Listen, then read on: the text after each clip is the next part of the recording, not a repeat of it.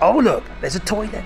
Well, if you get a toilet, you might want to tile around the bottom of your toilet, which means you'll be on your hands and knees, having a bit of a sniff. Oh, it's nasty.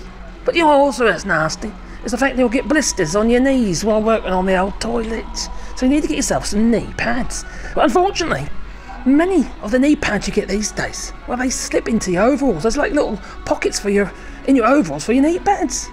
Now that's all very well when they all come in one length. And when you're short like me, well, your knee pads end up on your shins, that they do. And it don't work. So you have to get yourself something like these instead. These strap-ons. Yeah, you got to get yourself some strap-ons on your knees. Yeah, oh, crikey.